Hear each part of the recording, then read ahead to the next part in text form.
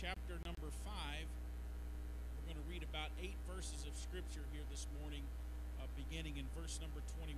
It is good to see everybody this morning, everybody in the house of the Lord, and good to see anyone that is here for your first time. We thank you for coming, and we pray that you will enjoy our service this morning. Most of all, that you will receive something from God. Amen. That's what this is about. Yes, I want to grow, and yes, I want to see numbers because numbers represent souls. But first of all, I want a move of God. I want to feel the Spirit of God. And because if God's not in it, we're just doing it on our own. We're not going to see real change in the lives of people. Jesus is what it takes to change people's lives. Amen. You can try AA, you can try NA, you can try whatever, recovery centers, and I don't disgrade those things totally this morning. I appreciate them and appreciate their efforts and works, and there have been many people that have been changed through those programs. And I'm going to tell you, only Jesus can ultimately change your life. Amen. Only Jesus can ultimately change your life. Alcoholics Anonymous teaches that once you're an alcoholic, you're always an alcoholic, and I just don't believe that this morning. I believe that when God heals you, you're no longer what you were. Amen. If God heals you of a cancer inside of your body, you no longer have that cancer in your body, do you? You're a cancer survivor. So if you are an ex-alcoholic and God has brought deliverance to your life, don't listen to that kind of teaching that once you're an alcoholic or once you're a drug addict, that you're always that. Amen. I don't believe that theory at all. I believe that when Jesus comes into your life and sets you and makes you free, that you are free indeed. Amen.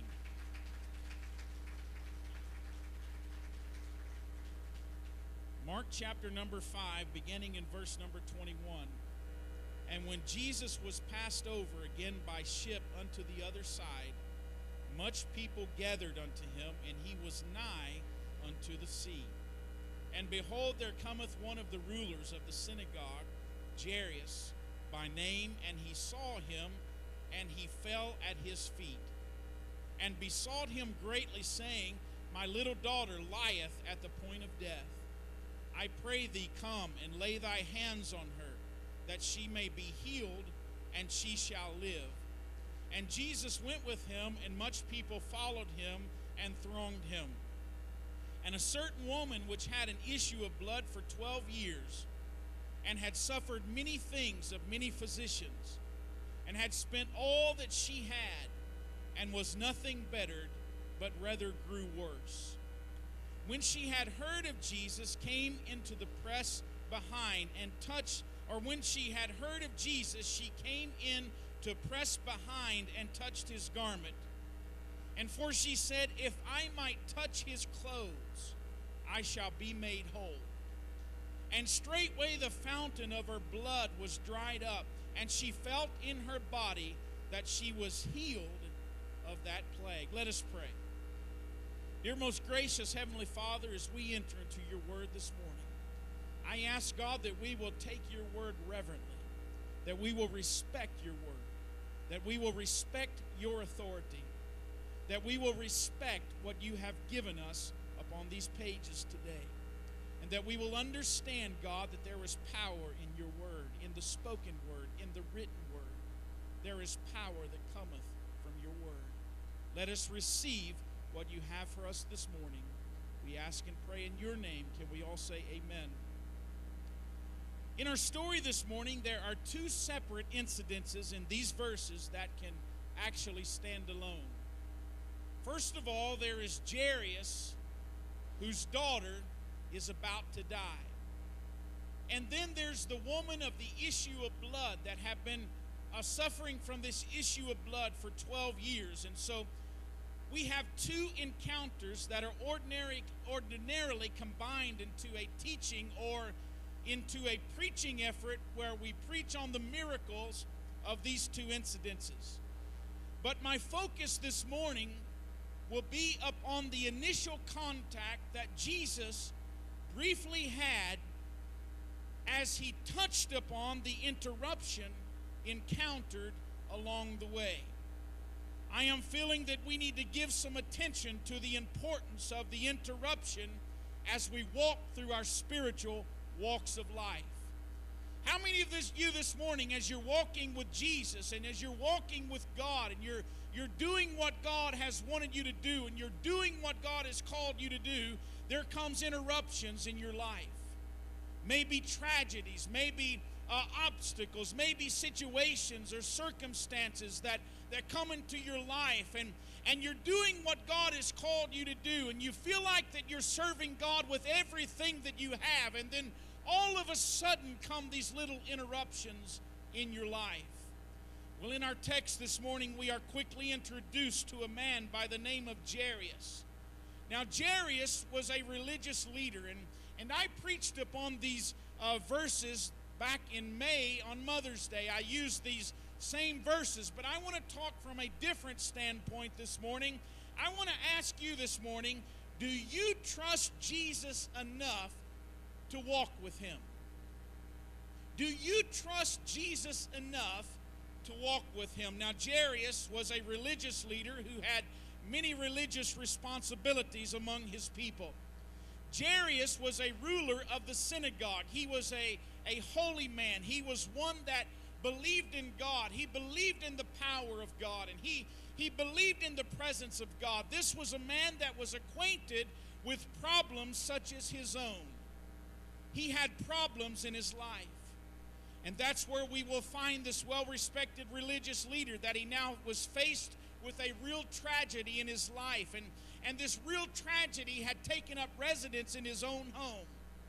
How many of you know that it is much different when you pray for tragedies for somebody else, and when you pray for situations for somebody else, or maybe another family has received a tragedy, and we pray for that tragedy, and we try to be sympathetic toward them, but we really cannot be sympathetic toward them because we have never been in the position that they are in. And so the very most that we can do is try to empathize with them and be empathetic, because sympathy means that you have been through the situation and you know what it's like to deal with it. But when you're empathetic, it means that you have not been through the situation, but you try to put yourself into the situation. You try to understand what it is that somebody is going through. And so this morning, Jairus was put into a real situation in his own home, and the Bible calls our attention to his daughter, and his daughter is laying there upon a sick bed. The primary care physician, the doctors, had already made their diagnosis, and they had already sent this little child home, and they had done everything that they knew to do. There were no more medicines. There was nothing that science could do for this little girl. She had been sent home, and she was on her deathbed, and she was just about to die. The doctors had finally said, there's no use in trying anymore. She's dying. There is nothing else that we can do.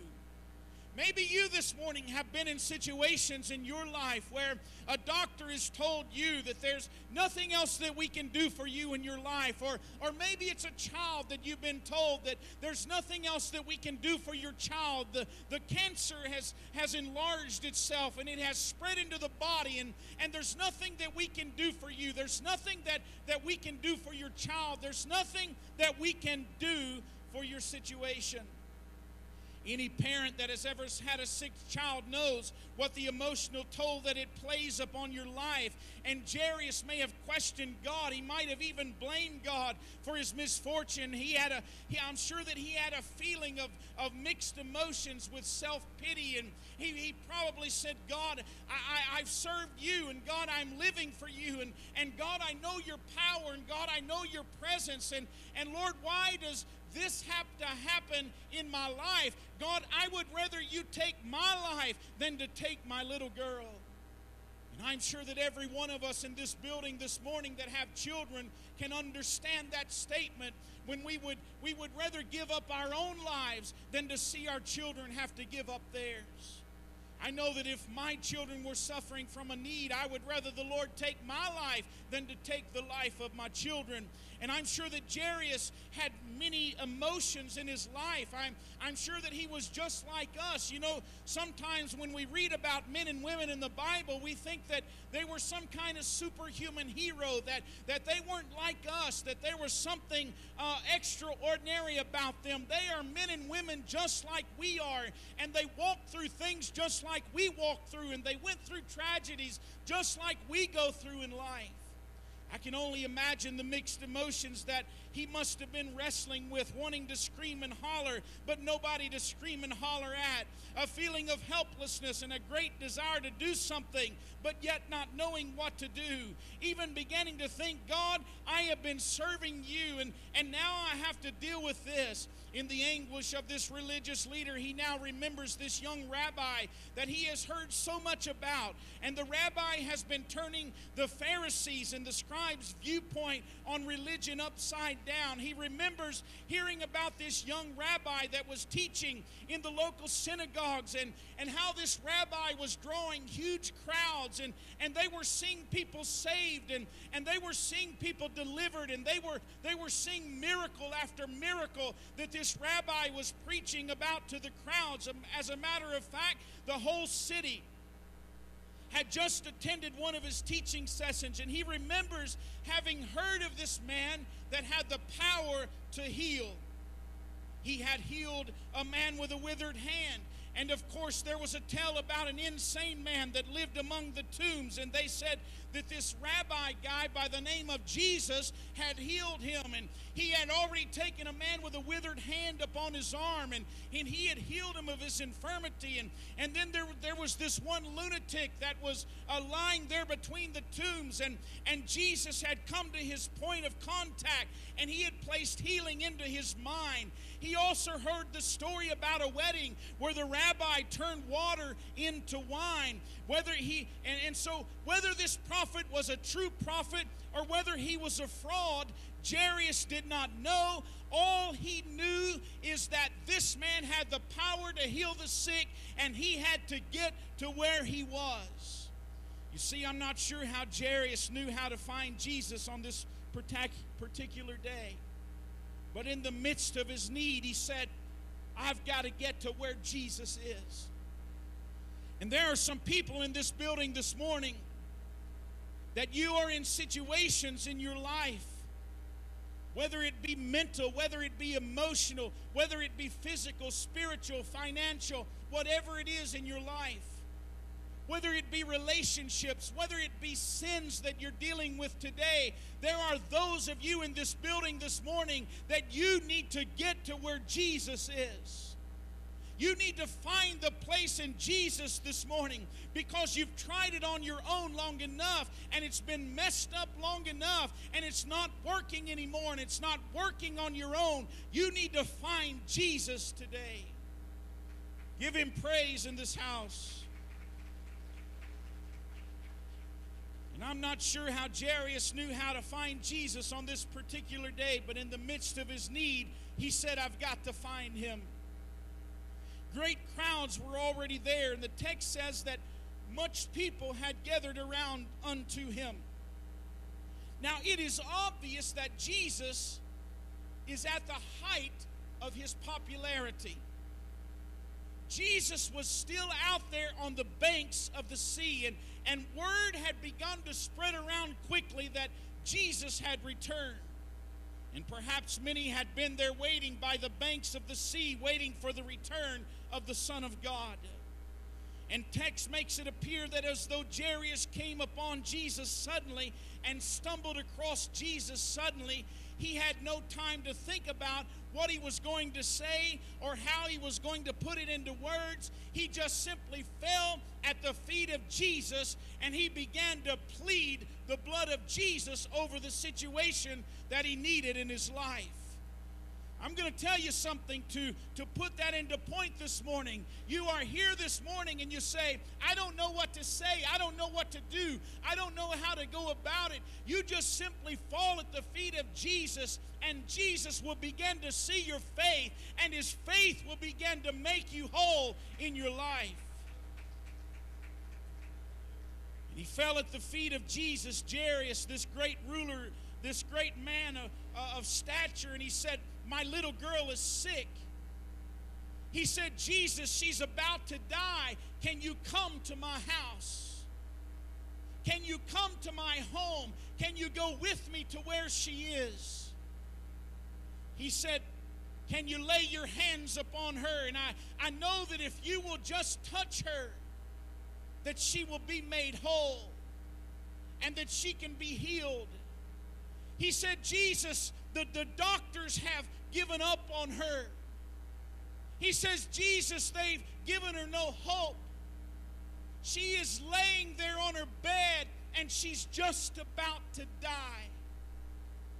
I'm sure that this father had probably rehearsed in his mind what he was going to say, because he was a man of great stature. He was probably well poised, and he probably had things that he was going to say, and he was probably going to politely ask Jesus if he would come to his house. But how many of you know that when you're going through situations in life, it's not always time to be polite. It's not always time to be dignified and to be full of pride and to allow pride to infiltrate your mind and to be so proudful that you cannot ask God to do something in your life. And so Jairus shows up to the man Jesus, and he moves beyond the politeness, and he falls upon his knees before Jesus, and he says, "Jesus, my daughter is about to die, and I need you to come to my house and lay your hands upon her so that she can be delivered." You see, our dignity goes out the window when we come face to face with Jesus. There is no way to be dignified with tears streaming down your face when you're falling down upon your knees before God and you're asking for help. You don't really care what everybody else says. You don't really care what everybody else thinks. You don't really care what everybody else is looking at and thinking, what a fool they are, and who do they think they are, and what do they think they are. Can I say to us this morning that we are blood-bought child of God? We can do what God has called us to do, and we can fall down at His feet, and we can say, "Jesus, I need you to come to my place of need." You see, there is no way to be dignified with tears streaming down your face when you fall upon your knees before God, begging God for help. You see, I understand on Sunday morning when you see somebody get a little excited and other people looking at them wondering what's wrong with them, wonder what's wrong with them. You know something? We need a little bit of that excitement in our lives. We need a dance in our step, and we need some joy in our hearts. And you know, some people look at Christians and they think, why would I want what they have?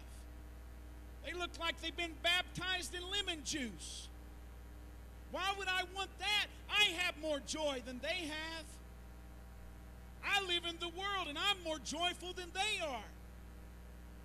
Ladies and gentlemen, I can understand when somebody has a shout in their step and a dance in their heel. I understand when you begin to praise God and you don't really care what everybody else thinks. You don't really care if there's makeup running down your face. You don't really care if you're a big man to fall down upon your knees before God. You don't really care about those things. When I see those trying to praise God in a dignified manner, I don't criticize. They just have not met Jesus face to face in the midst of their storm. Can I say to you this morning, just keep on living and you will finally get there. Keep on living and there will be something that will happen in your life that will cause you to fall upon your face before Jesus. When you begin to ask Jesus for help and He delivers you, you can't help but get a little bit ugly for the Lord, because God showed up and He paid a bill that you did not know how was going to get paid. He showed up just in time. He showed up when your child needed deliverance. He showed up just in time. There was sickness in your body, and the doctor said that there is nothing that we can do. Can I say to you this morning that His grace is sufficient to handle every problem that you are going through in life. You will be just like Jesus, or just like Jairus, when you fall down on your knees and you begin to worship God. You see, it is the man's faith that compelled Jesus to follow him. Now listen, Jesus was following this man. Listen to that. Jesus was following Jairus. Now, would we have ever thought of Jesus following anybody? I mean, Jesus was the leader, right? We're supposed to follow Jesus. But the Bible said that the faith of Jairus caused Jesus to follow after Jairus. Now, listen to me this morning. I want to go somewhere with this. If this man's faith that compelled Jesus to follow, notice that as soon as Jairus spoke his faith, Jesus was attracted by that faith and went with him to heal his daughter. Now, here's the interesting thing about this text. This text does not record that Jesus even spoke a word to this father that was in need. This man fell down at the feet of Jesus, and without a word from the mouth of Jesus, Jesus just simply followed Jairus because of his faith. Look at the text again with me. In verse number 24, it says, and Jesus went with him. Can everybody say, and Jesus went with him? You see, most of us did not even catch the significance of these initial words that begin this verse. Initially, our faith, when we are first saved, is mirrored by this verse, in this verse. Jairus must have been feeling good at this point, because in the midst of this dramatic text, Jesus was interrupted. Now, here's what I want to talk to you about for a few minutes this morning. As he and Jairus and the disciples were making their way through the multitude, the Bible said that a woman came up to Jesus that had had an issue of blood for 12 years. And she comes up from behind him, and she secretly touched the hem of his garment. Now, this was also a touch of faith, and Jesus turns and he asks, who touched me? He said, who was it that touched me? And his disciples said to him, they said, Lord, how could we know who touched you? You see all the thousands of people in this crowd. There is no way that we could know who it was that came out of the crowd and touched your garment. But Jesus said this. He said, this touch is different because I felt the virtue come out of me. Someone paraphrased it by saying this: someone has made a demand upon my ability. Someone has made the demand upon my ability. Now, I want you to put yourself in the place of this father. This father has desperately made his way through the crowds to Jesus to beg him to come and to heal his daughter, because his daughter is lying on her deathbed. And obviously, he wants Jesus to hurry up and to get to his house, because she only has a matter of days and she's going to die. She's dying. She's laying there on her deathbed. And so, Jairus is wanting Jesus to hurry up and get there as quickly as he possibly can, because there is no time to lose. She could die at any moment. In fact, she could already be dead by the time he returns. You know, there weren't cell phones back then. There weren't telegrams back then. There weren't methods of letting anybody know. And so in the time that he had gone to find Jesus, for all he knows is that his daughter might already be dead.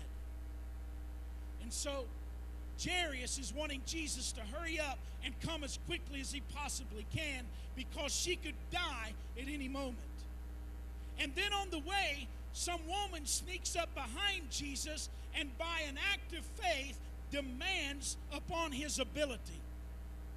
As Jesus stops to minister to her, Jairus is left standing there to watch this scene and think within himself, this isn't fair. He's probably standing there thinking, this isn't fair. This woman is of age. She has been sick for 12 years, but my daughter is laying upon her deathbed.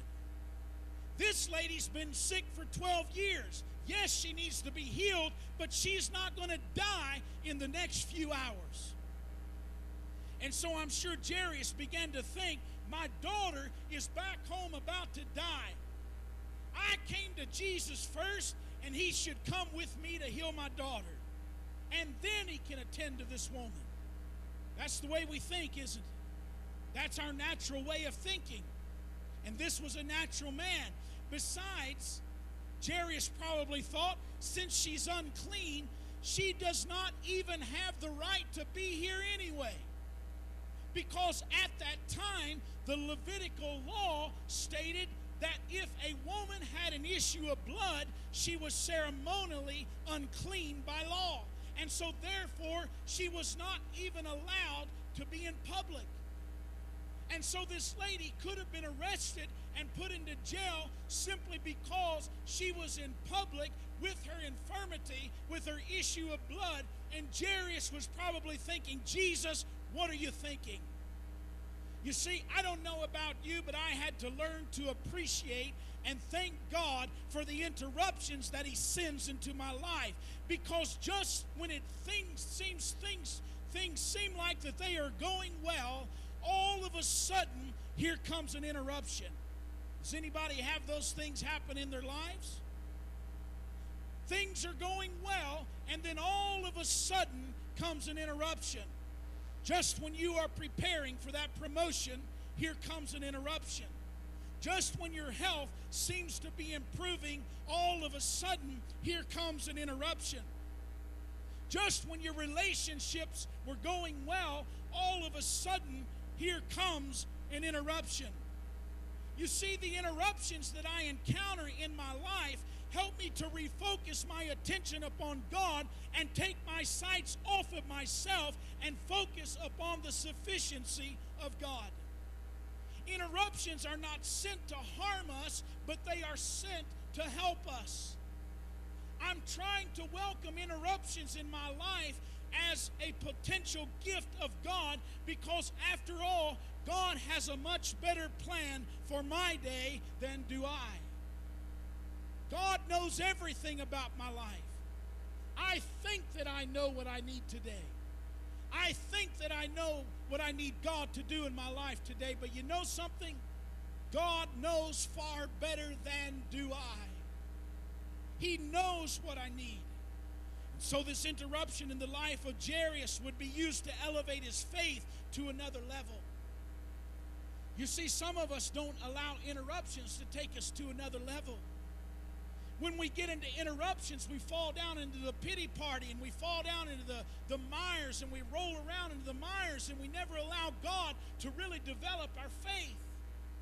It's during the interruptions that God wants to develop our faith and take our faith to another level.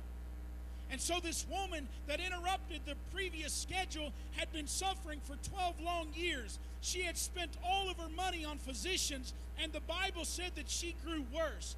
And here Jesus was taking up precious time with his social outcast when it seemed that he should be dealing with the daughter of the ruler of the synagogue. Now this narrative is evidence that Jesus is not a respecter of persons. Listen to me this morning. Jesus is not a respecter of persons. Here in this story, we have two different people from the same society, but from two different measures of society. We have Jairus, who was a ruler of the synagogue. He was a man of great stature. He was a man that everybody respected. He was a man of influence. He was a man of honor. And on the flip side of that, we have a woman that had an issue of blood that was not even supposed to be in public. This narrative is evidence that Jesus is not a respecter of persons, and he will minister to the highest ranking official, and he will also minister to the lowest outcast of society. He had started going along with Jairus in response to his faith, and on the way he stopped and ministered to this poor woman in response to her faith. This demonstrates the fact that the Lord is not looking for those who have wealth, position, nor power. All he is looking for is somebody that is filled with faith. That's good preaching this morning. He's looking for somebody that is filled with faith. He's not concerned about your richness. He's not concerned about your wealth. He's not concerned about your position. He's not concerned about how many degrees you have. He's not concerned about your power. He is not concerned about any of those things. He is concerned this morning about your faith. So this woman was healed because of her faith, the Bible said. Can you only imagine how Jairus' spirit must have been lifted as he face to face watched the miracle for himself? Because when he watched this miracle for himself, he knew that he was on the way to his house to heal his daughter, and now he had seen this woman physically healed, and he knew that if Jesus could heal this woman, and he saw it happen with his own eyes, then surely he could heal his daughter. But how many of you know that Satan will not allow us to enjoy good news very long? Because there is a message that is coming that's going to burst Jairus' bubble that will really rock his world. Doesn't that sound just like the enemy? God does something great, spectacular in our lives, and we're happy, and everything is go-lucky, and it seems like everything's just working for the betterment. And then all of a sudden, life throws us a curveball, and out of nowhere, the enemy begins to attack our lives. Satan will not allow you to enjoy the good news very long. As Jesus is talking with a woman, messengers from Jairus' house come to tell him. They come to Jairus. Now this is before they've made it back to the house, and they say, Jairus, your daughter has died. Jairus, there's no need in getting Jesus to come. There's no need, because your daughter has already died. And Jesus hears what the messengers have relayed to him, and immediately he turns now shocked, as a father would be, and he says to him, be not afraid, only believe. Be not afraid, only believe. In other words, what Jesus was saying is he is saying, son, daughter, don't panic. Don't panic. He says, be not afraid, only believe. He was telling this man to act just as he had been acting before he received this bad report. Now, wait a minute. We need to understand something here. I've just been given the message that my daughter has died. How am I going to receive the bad report and just go on before I did before it was received? A bad report is given, and the Bible said as soon as Jesus heard it, that he addressed Jairus, and he said, be not afraid, only believe. I shared with that to share with you this. This is where all too often you and I fail as believers. The word went right to Jairus as soon as the bad news arrived.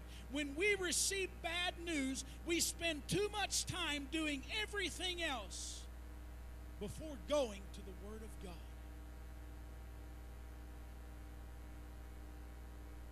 We spend time in every other method,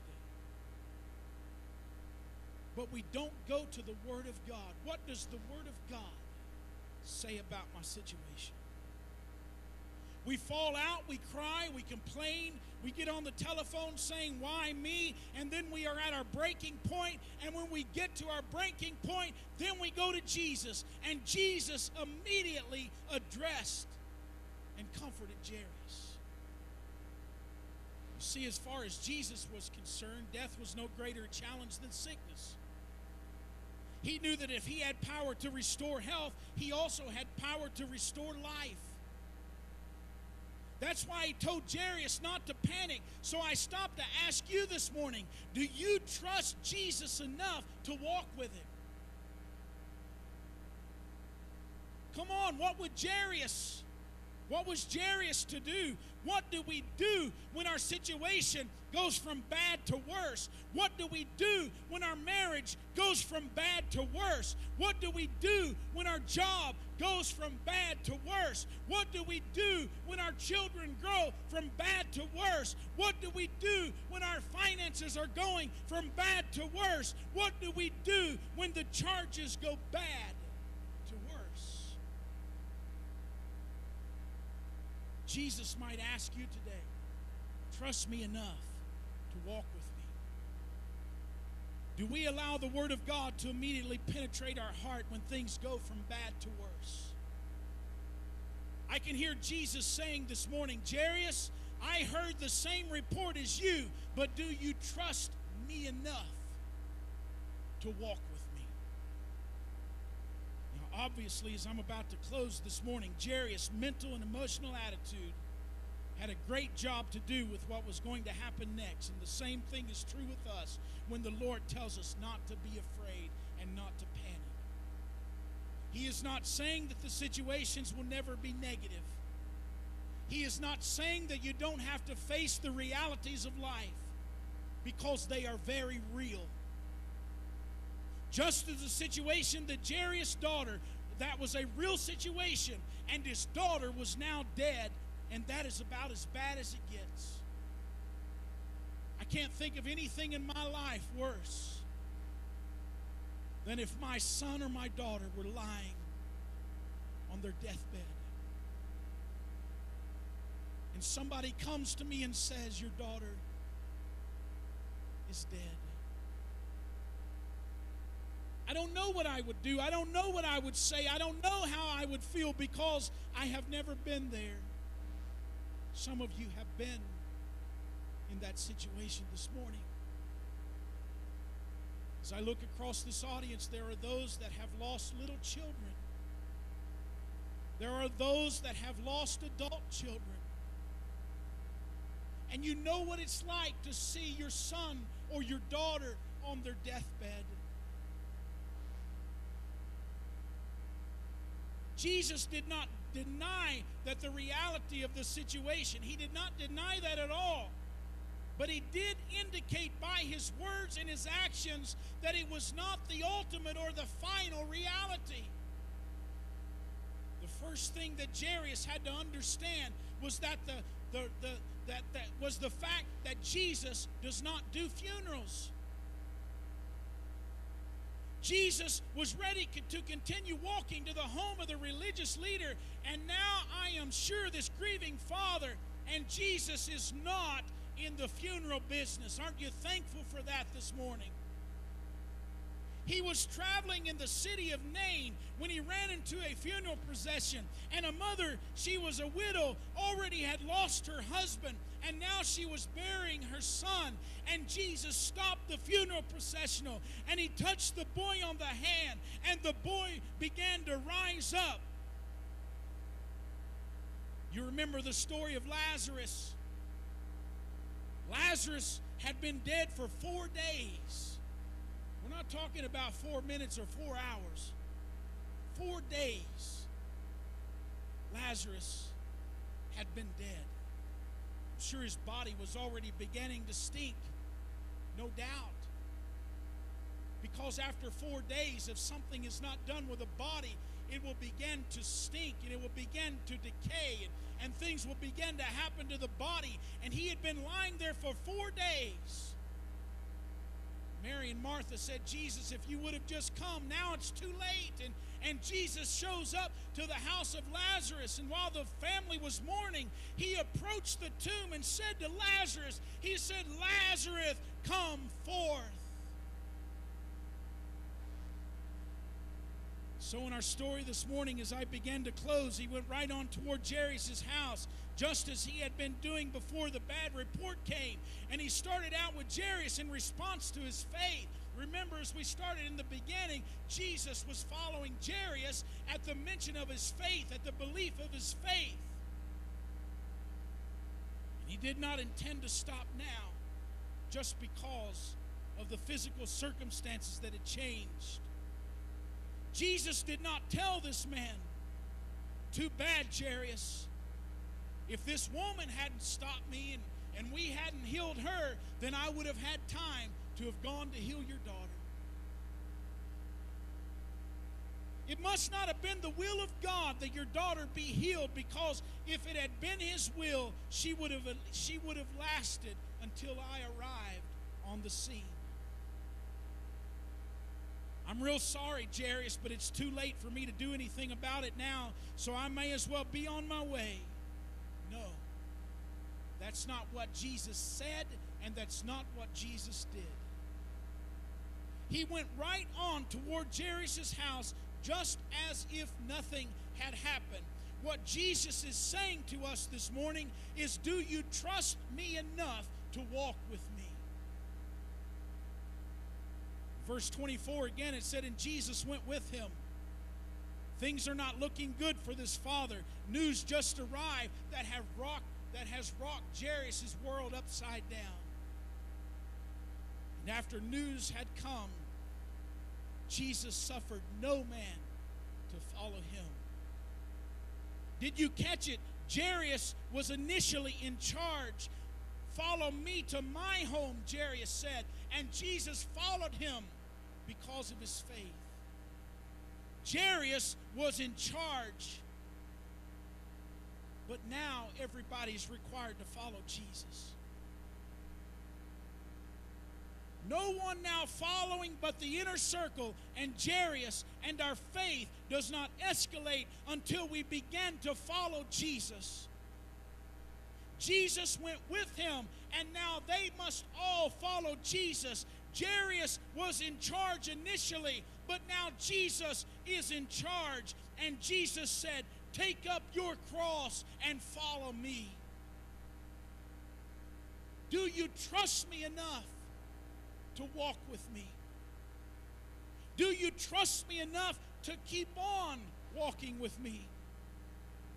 I heard the news, I heard the report, but do you trust me enough to walk with me? I'm going to keep on walking to your house, Jairus. Do you trust me enough to keep on walking with me? I'm going to walk in spite of your report, Jairus. Do you trust me enough to keep on walking with me? Do you trust me enough to walk with me? Jesus said, everybody else, go home. But Jairus, do you trust me enough to walk with me? As we return to the music this morning, here we see the end of this fast-paced narrative. Jesus walked into his house, took the little girl by the hand and said, little girl, I say unto you, arise. You know what had happened? The little girl rose. I want you to know this morning that if you just walk with Jesus in the times of adversity and in the times of the storms, and if you refuse to let go of your faith, Jesus can and Jesus will make a way where there seems to be no way.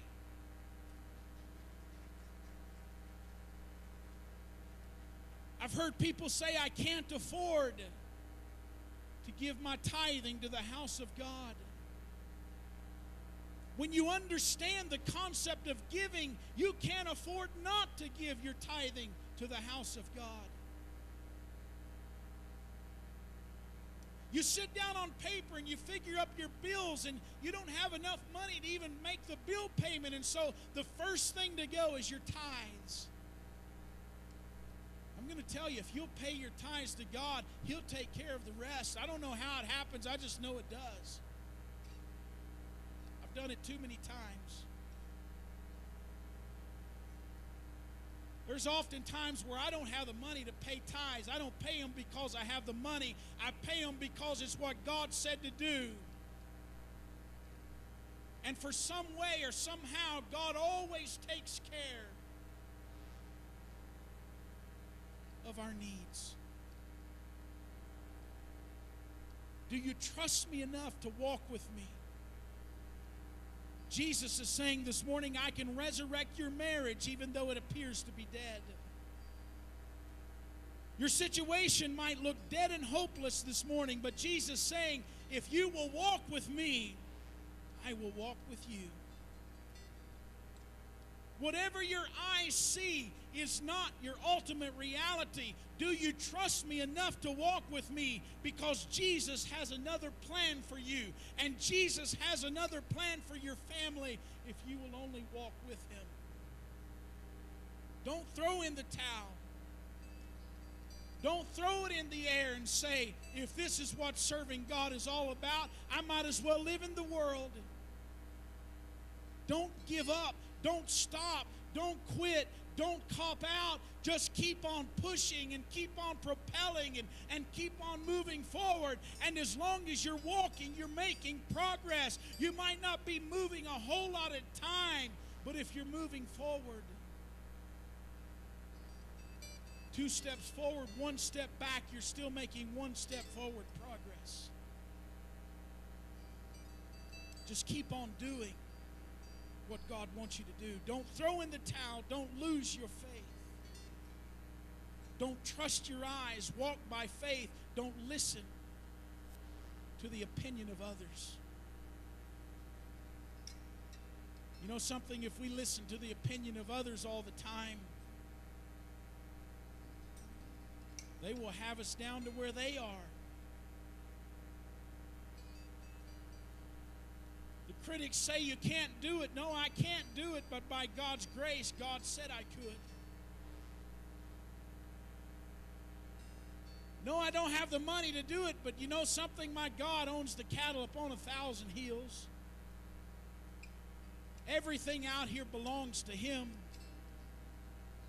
You came into this world naked, you're going to leave it naked. You're not going to take anything with you. Where is your faith this morning as we stand in this building? I know I've been lengthy this morning. I've preached well longer than I usually preach, but I felt like that this was a well-needed word of God this morning.